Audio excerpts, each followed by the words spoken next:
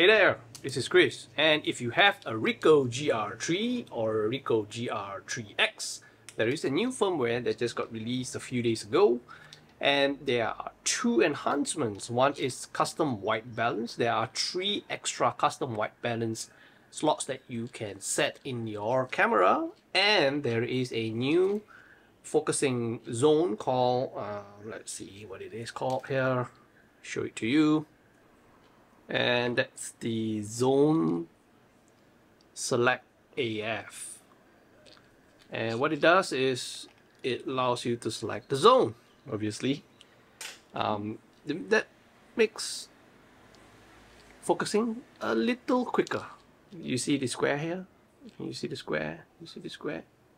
Square in the middle, right? You can move that square around,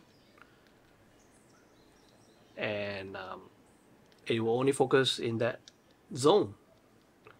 So that would help in street photography where you need to really quickly focus on a certain area. So that will help. This is a new firmware update, and it was first introduced in the new Ricoh GR HDR version of the camera, which was also released a few weeks ago. These are the 2 new enhancements introduced in the version 1.41 firmware for the Ricoh GR IIIX. So go to Ricoh's website and download and have fun. Till then, take care and God bless.